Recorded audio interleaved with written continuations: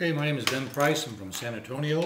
We're here today to talk about lesson 2 in the Absolute Beginner Banjo series. I'm going to have 3 videos. This is the second one. To start with, again, we're targeting people who are literally absolute beginners. This is your first crack at it. In video number 1, we talked about how to hold the banjo. Initially, you'll probably just be sitting down on your lap. Talked about the straps. We also talked about how to tune the banjo. And number 3, how to use the finger picks. I did want to mention in terms of tuning that you can purchase these little clip-on tuners. They're about $10. You can clip it onto the headstock, and there are instructions that come with it, and will tell you when the string is in tune. They work really well, and they're quite inexpensive, so that's good. As well, I mentioned you can download a tuner app for your smartphone. Perhaps the advantage of the tuner app is that it gives you a picture of the neck of the banjo, tells you the names of the strings and which string you're playing, and as it tunes it, it gives you a visual indication of the tuning. So, and you can download those for free, so you can do that. That's great. So today we're going to talk about the learning curve on the banjo, and I wanted to mention that some things in life, the learning curve is exponential, which is to say you learn quite quickly, and the thought of riding a bicycle comes to mind. So it's very possible to get up one morning and never have ridden a bicycle before, and by the end of the day, you can ride a bicycle.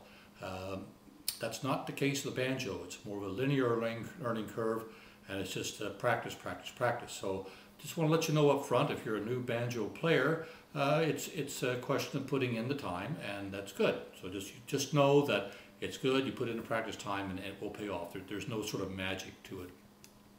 Number 2, yes, I was just talking about practicing. Being methodical in your practice is kind of the key. Some instruments you can kind of strum them. The banjo, particularly for the bluegrass style, which is what I'm presuming that you're interested in, is more of a measure by measure learning exercise. So be prepared to do that. It's a good thing. If you're a patient person, you'll have no trouble with this.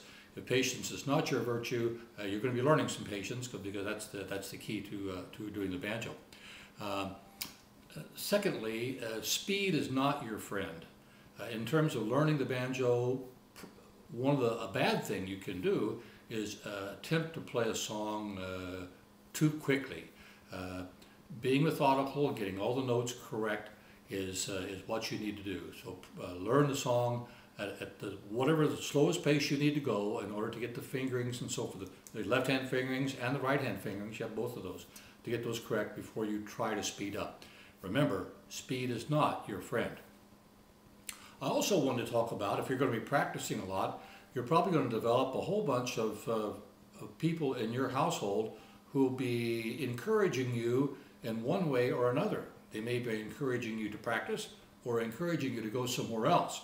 So you could invest. Banjo is a fairly loud instrument, so you could invest in a banjo mute. You can also use these high-quality gadgets here, which are common clothespins, as a mute. You simply clip them onto the bridge, and it will mute it a bit. So if you're looking for an inexpensive mute, clothespins work fine. They won't damage the banjo, and you might have a couple of these laying around somewhere. In our last video, we talked about learning a couple of chords. We're going to learn the song Happy Birthday for no particular reason. The banjo is tuned to a G chord, so once it's in tune, if you simply strum the strings, you get a beautiful G chord. So in order to play a Happy Birthday, we only need 2 other chords. By the way, chords are just a bunch of kind of strings put together. There's patterns for them and so forth, but for the moment, we'll say the G chord is all the strings, and we're going to play a C chord, which is your 3rd finger on the small string, 2nd fret, right behind. Well, that's a good point.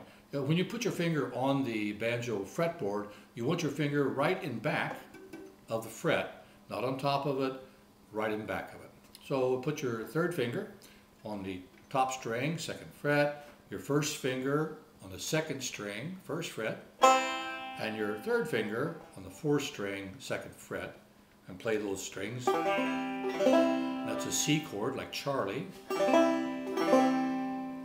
When you start doing this, it's going to take you a few seconds to go from open to putting those fingers down. Again, it's one of these practice things.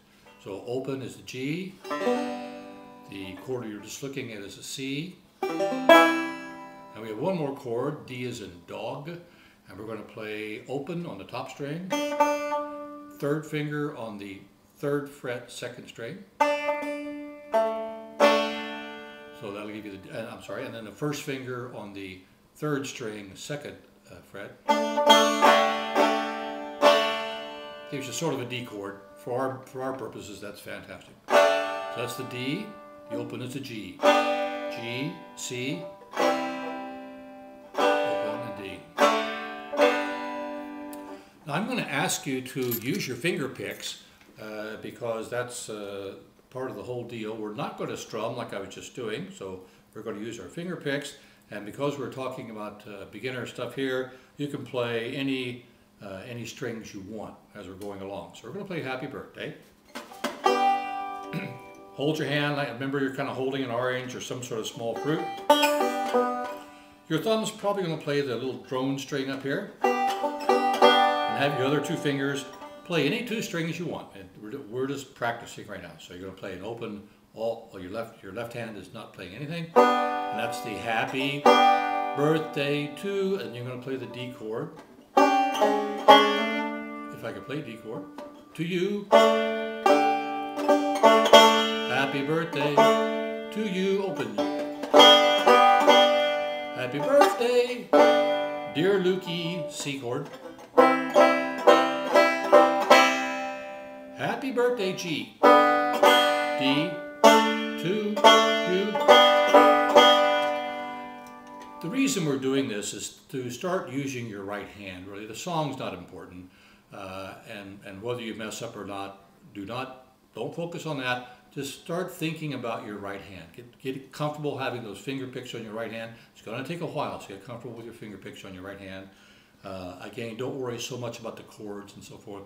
Just start getting the habit of using your right hand to pluck or play those notes. Happy birthday to you. Happy birthday to you. Happy birthday, dear Lucky.